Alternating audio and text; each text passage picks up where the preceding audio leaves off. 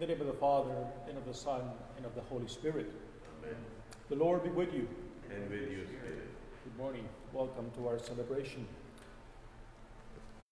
We come before our God with the recognition of our need for God's mercy and grace, and with a humble and contrite heart we pray.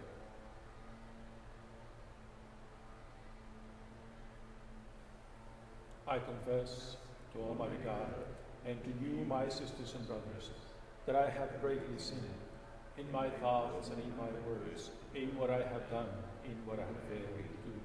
Through my fault, my most grievous fault. Therefore I ask Blessed Mary, ever Virgin, all the angels and saints, and you, my sisters and brothers, to pray for me to the Lord our God. May Almighty God have mercy on us, forgive us our sins, and bring us to everlasting life. Amen. Lord, have mercy. Lord, have mercy. Christ, have mercy. Christ, have mercy. Lord, have mercy. Lord, have mercy. Let us pray. Show favor, O Lord, to your servants, and mercifully increase the gifts of your grace, that made fervent in hope, faith, and charity, they may be ever watchful in keeping your commands. Through our Lord Jesus Christ, your Son, who lives and reigns with you in the unity of the Holy Spirit, one God forever and ever.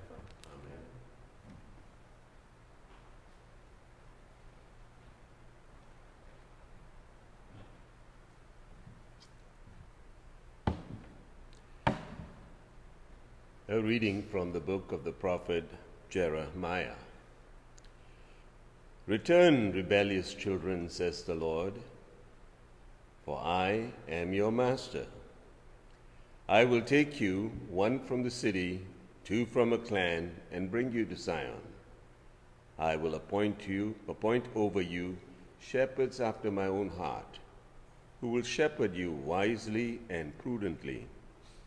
When you multiply and become fruitful in the land, says the Lord, they will say in those days, no longer say, the ark of the covenant of the Lord. They will no longer think of it, or remember it, or miss it, or make another. At that time, they will call Jerusalem the Lord's throne, and there all nations will be gathered together to honor the name of the Lord at Jerusalem. And they will walk no longer in their hard-hearted wickedness. The word of the Lord. Thanks be to God. The Lord will guard us as a shepherd guards his flock. The Lord will guard us as a shepherd guards his flock. Hear the word, O Lord. Hear the word of the Lord, O nations. Proclaim it on distant isles and say, he who scattered Israel now gathers them together. He guards them as a shepherd his flock. The Lord will guard us as a shepherd guards his flock. The Lord shall ransom Jacob, he shall redeem him from the land of his conqueror. Shouting, they shall mount the heights of Zion, they shall come streaming to the Lord's blessing. The grain, the wine, the oil, the sheep, the oxen. The Lord will guard us as a shepherd guards his flock. Then the virgins shall make merry and dance, and young men and old as well. I will turn their mourning into joy. I will console and gladden them after their sorrows. The Lord will guard us as a shepherd guards his flock.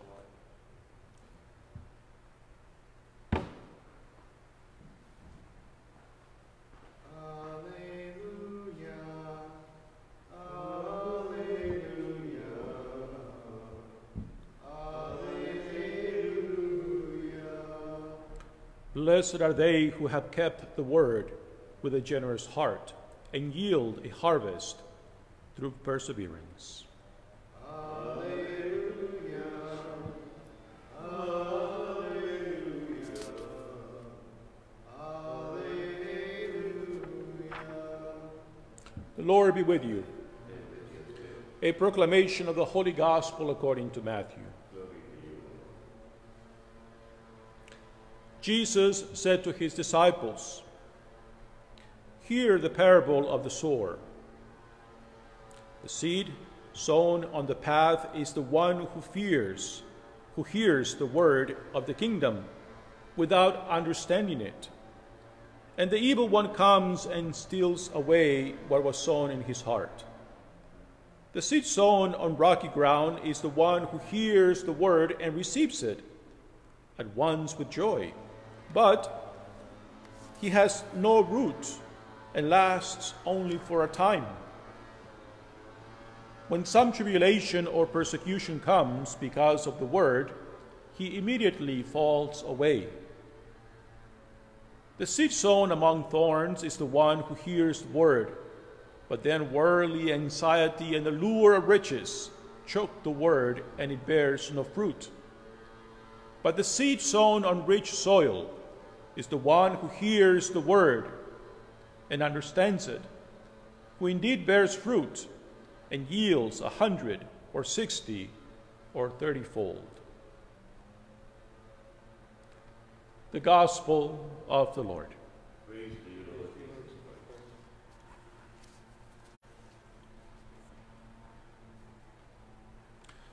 This is one of the few instances where Jesus actually explains one of his parables.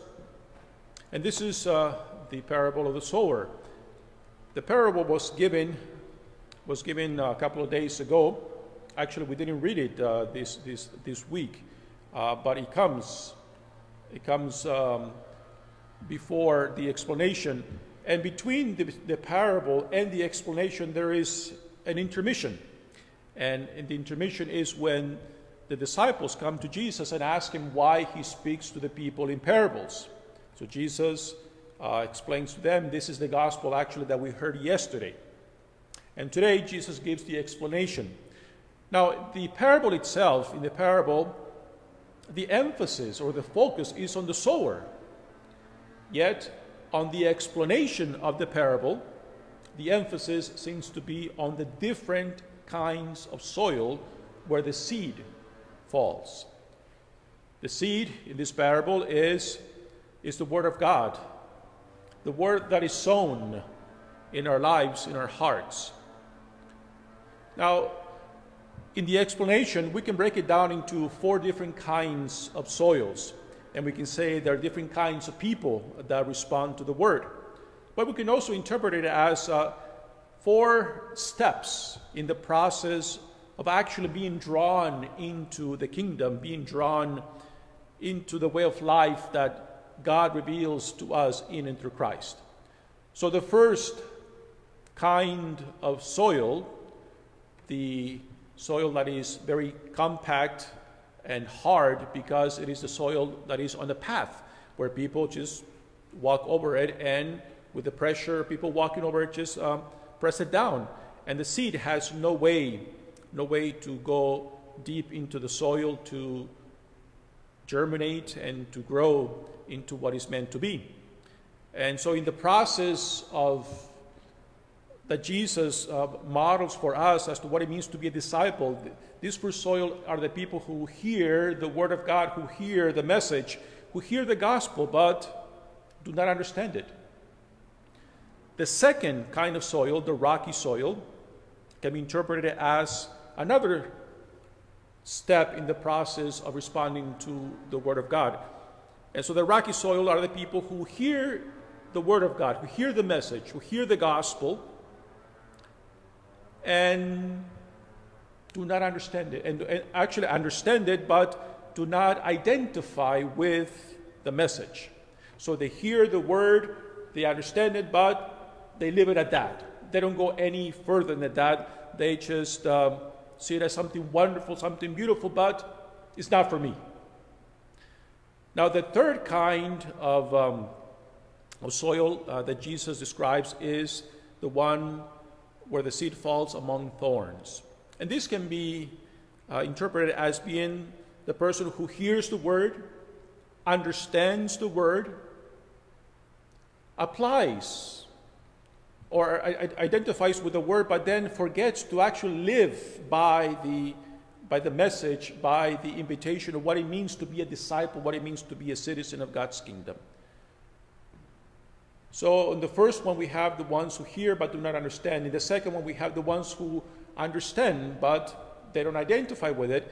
And on the third one, the seed among thorns is the one who hears, understands, and identifies with it, but they don't live according to the message.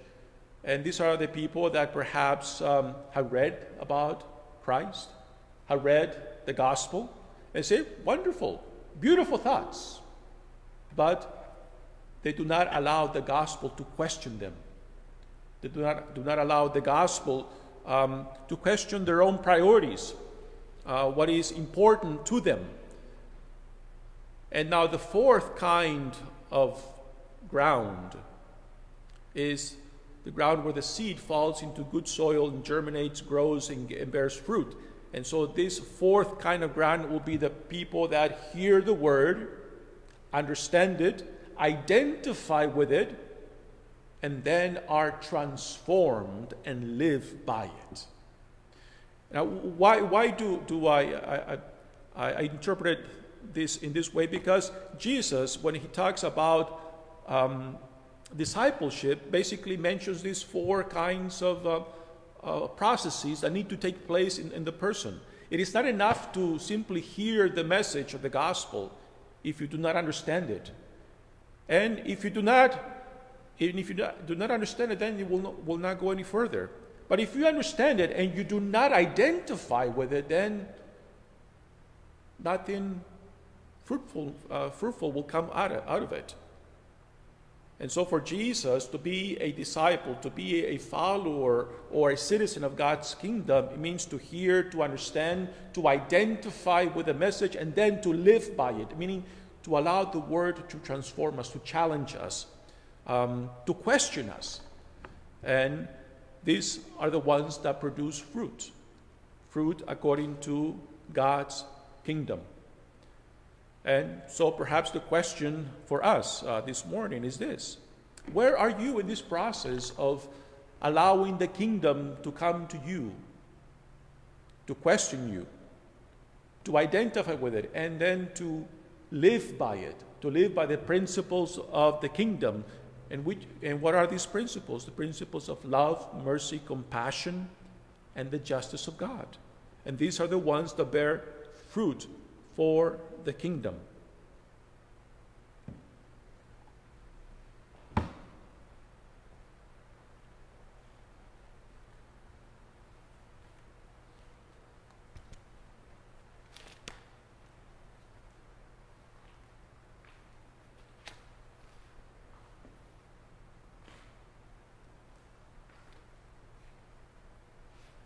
Let us join together in faith as we present our prayers to the Father. That the Lord may richly bless and be gracious to Pope Francis and all clergy as they continue to lead the faithful in truth and wisdom, we pray to the Lord. Lord, hear our prayer.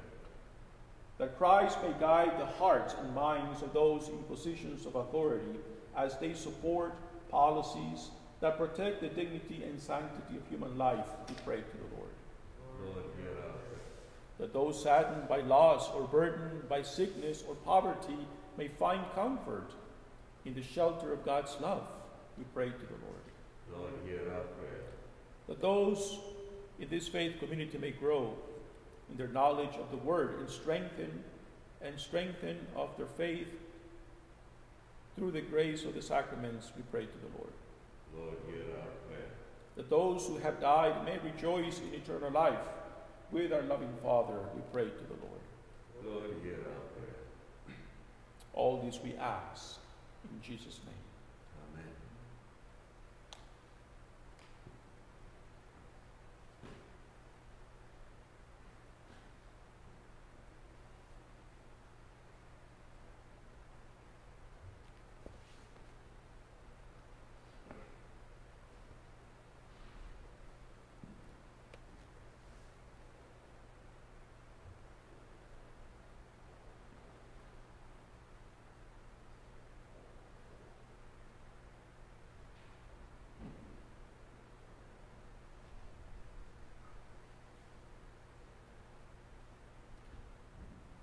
Blessed are you, Lord God of all creation. Through your goodness we have this bread and wine to offer. Fruit of the earth and work of human hands will become for us bread of life and a spiritual drink. Blessed be God forever. Pray, my sisters and brothers, that my sacrifice and yours may be acceptable to God, our Almighty Father. May the Lord accept the sacrifice at your hands for the praise and the glory of his name, for our good and good of all his church. O God, who in the one perfect sacrifice brought to completion varied offerings of the law, accept, we pray, this sacrifice from your faithful servants, and make it holy as you bless the gifts of Abel, so that what each has offered to the honor of your majesty may benefit the salvation of all. Through Christ our Lord. Amen. The Lord be with you. And with your spirit. Lift up your hearts. We lift them up to the Lord. Let us give thanks and praise to the Lord our God. It is right and just. It is truly right and just, our duty and our salvation, always and everywhere to give you thanks, Lord, Holy Father, Almighty and eternal God. For although you have no need of our praise, yet our thanksgiving is itself your gift, since our praises add nothing to your greatness, but profit us for salvation through Christ our Lord. And so in company with the choirs of angels, we praise you, and with joy we proclaim, Holy, holy, holy Lord, God of hosts, heaven and earth are full of your glory. Hosanna in the highest. Blessed is He who comes in the name of the Lord. Hosanna in the highest.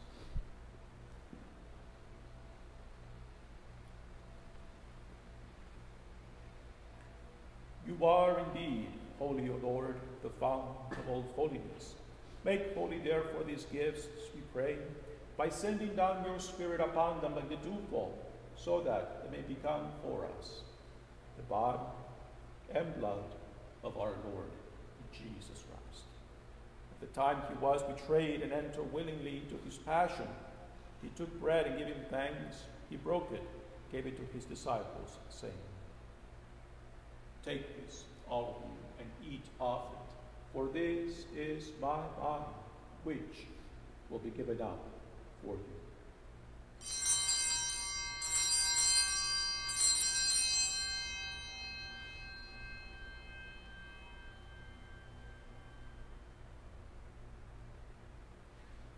In a similar way, when supper was ended, he took the chalice, and once more giving thanks, and gave it to his disciples, saying,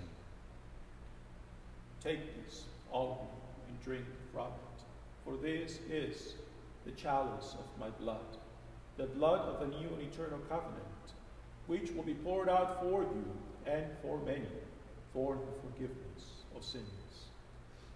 Do this in memory of me.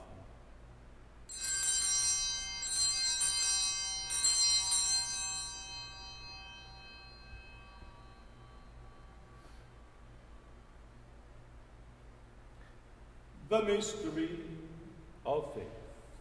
We proclaim your death, O Lord, and profess your resurrection until you come again. Therefore, as we celebrate the memorial of his death and resurrection, we offer you, Lord, the bread of life and the chalice of salvation, giving thanks that you have held us worthy to be in your presence and minister to you. Humbly we pray that partaking of the body and blood of Christ, we may be gathered into one by the Holy Spirit. Remember, Lord, your church is spread throughout the world, and bring her to the fullness of charity, together with Francis, our Pope, Joseph, our Bishop, and all the clergy. Remember also our brothers and sisters who had fallen asleep in the hope of the resurrection, and all who have died in your mercy. Welcome them into the light of your face. Have mercy on us all, we pray, that with the Blessed Virgin Mary, Mother of God, Saint Joseph, her husband, with the blessed apostles, and all the saints who had pleased you throughout the ages, we may merit to be co-heirs to eternal life, and may praise and glorify you through your Son, Jesus Christ.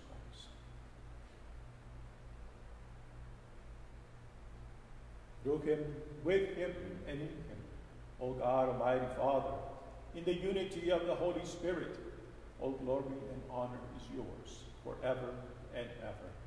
Amen.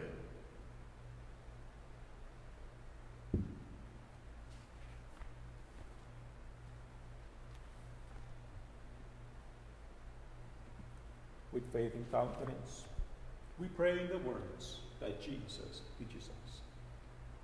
Our Father, who art in heaven, hallowed be thy name. Thy kingdom come, thy will be done, on earth as it is in heaven. Give us this day our daily bread, and forgive us our trespasses, as we forgive those who trespass against us. And lead us not into temptation, but deliver us from evil. Deliver us, Lord, we pray, from every evil. Graciously grant peace in our days, that by the help of your mercy we may be always free from sin and safe from all distress, as we await the blessed hope and the coming of our Savior, Jesus Christ. For the kingdom, the power, and the glory are yours, now and forever. Lord Jesus Christ, who said to your apostles, "Peace I leave you, my peace I give you," look not on our sins, but on the faith of your church, and graciously grant her peace and unity in accordance with your will, who live and reign forever and ever. The peace of the Lord be with you always. And with your spirit. Let us offer one another Christ's peace.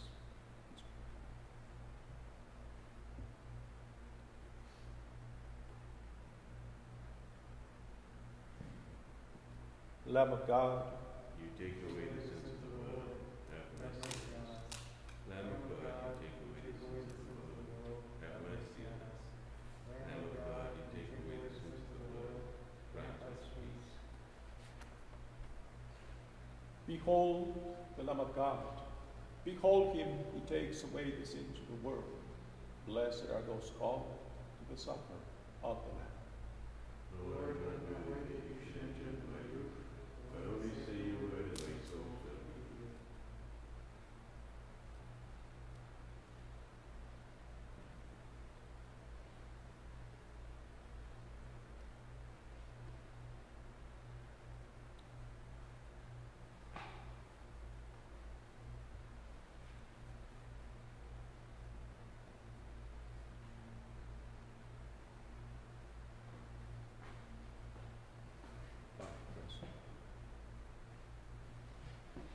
Body.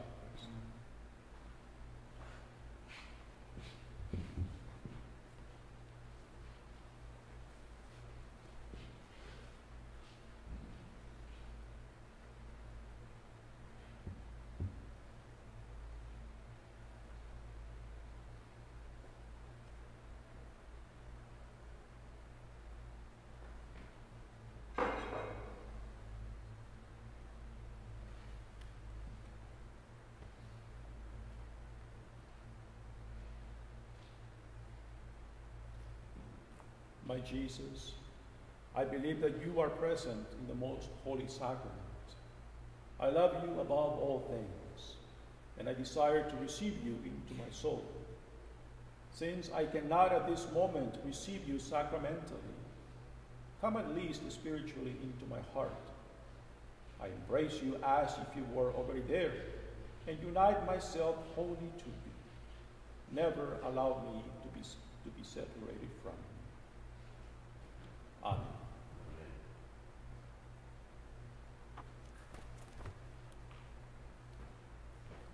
Let us pray.